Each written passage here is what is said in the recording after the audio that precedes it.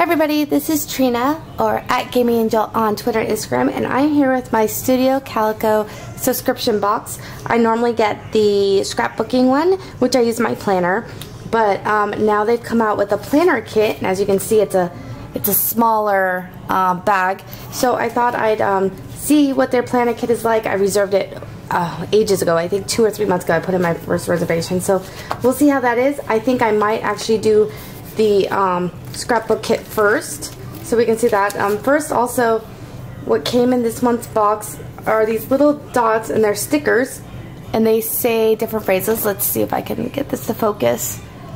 And I think that's really cute. Definitely something you can use in your planner.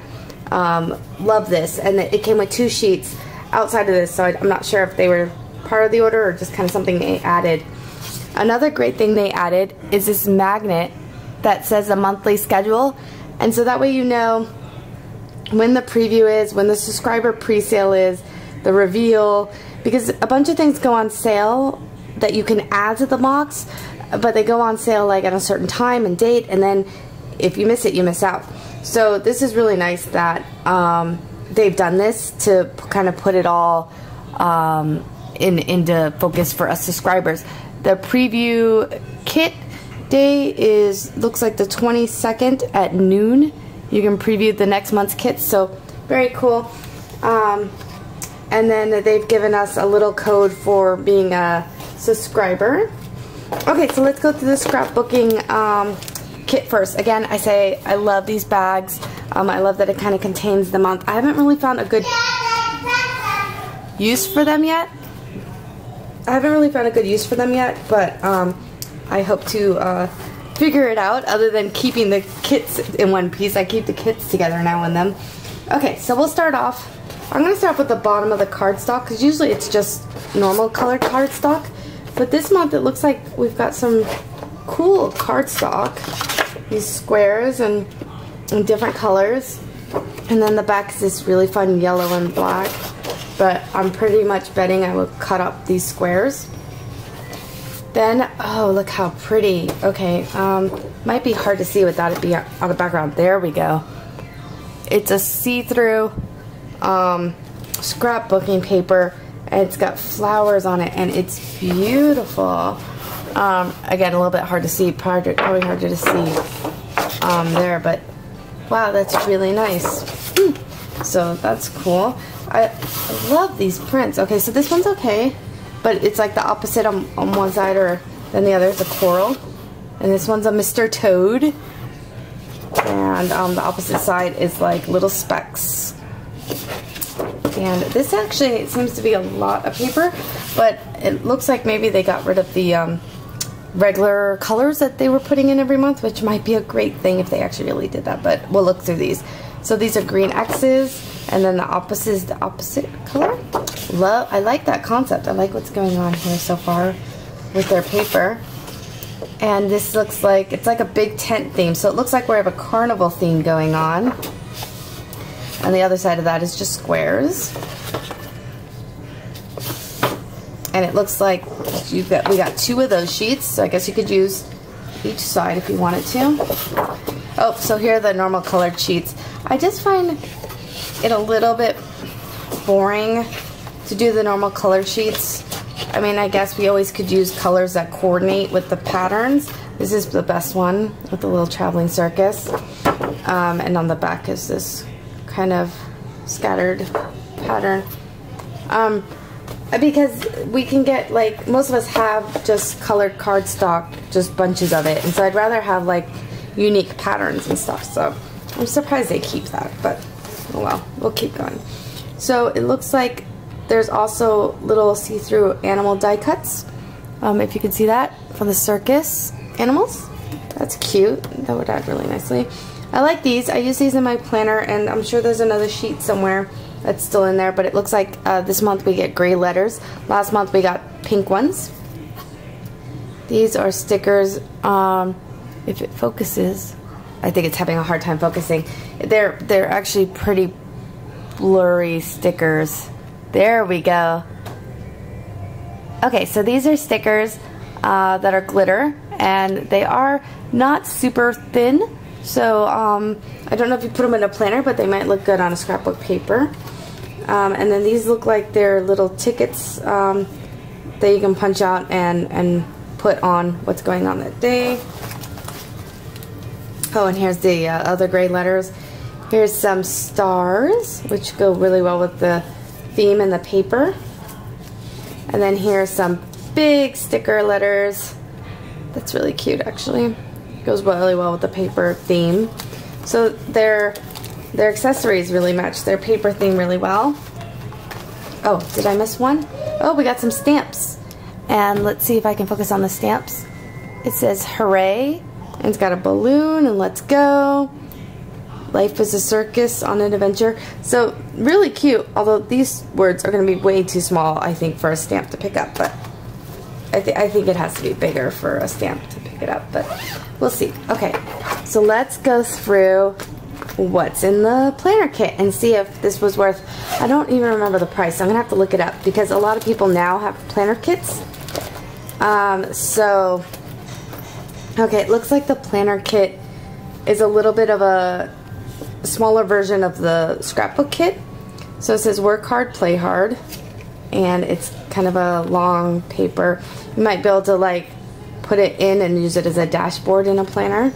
This you could definitely use it as a dashboard, and they seem to have cut it to fit. You get some more of these stickers, and these are just different icons. Again, useful, but I would expect there to be quite a few sheets for a planner kit. I would expect this to have like 5 to 8 sheets of different icons or the same icons. To have a sheet is, I don't know, just a little chintzy. Same with this. This is like a sheet of heart stickers. Again, cute, although really small. But again, it's something I would expect quite a few heart stickers. These look like they're page flags. They look like they're sticky note page flags. Let's open this up actually. In different shapes, so in page flag shape and circle shape. Yes, they are. But boy, are they hard to like separate. Holy cow. Those are really, really difficult. Okay, let's try one of these since I'm not going to probably use this shape much. Okay, so the whole thing is sticky. The whole back is sticky, which is different. I wonder how well it's actually going to stick though. Like it's sticky, but it's not that sticky. I don't think it's going to actually stick well on a planner. Let me see if I put it on there. Yeah, I'm not sure. I don't think that's going to stick well. But anyways, okay, so these are really, really tough to take apart. But there are a lot of them, which is good. Yeah, so that might work. Or you could put your own tape glue on them and maybe use them that way. I mean, but there's a lot in each little shape. But again, they're very compressed and they're very difficult to take apart.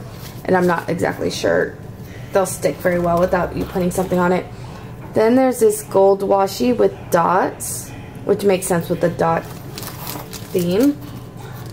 And this washi that says this to do with arrows doesn't really go with the theme, but it goes with planners, I guess.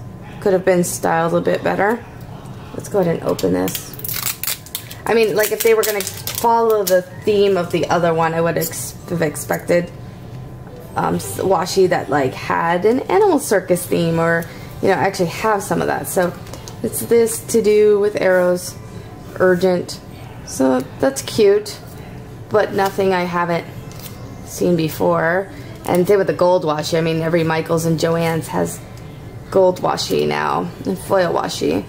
It's nice to get another 3mm washi. Let's see the quality of it. Okay, so that took quite a bit to open up. So sorry for the pause there. And then it's actually not super sticky, but it'll probably go well on a planner.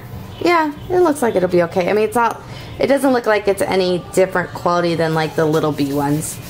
So that might be nice.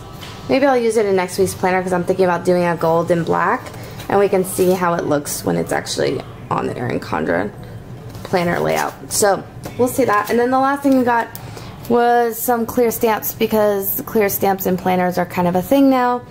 And these are basically read, to do, urgent, today, eat, family time, date night, and it's got some iconic little icons with money and hearts, and you can use these to stars for to-dos, and then you can use those for errands, and you know, that for eating. Page flag, or you can put an icon on top of the page flag after you get the color. So it's a cute idea. Oh wait, there's one more thing in here. It's a little see-through paper clip thing. So, and it's in gold. It's cute. It's different. So cute.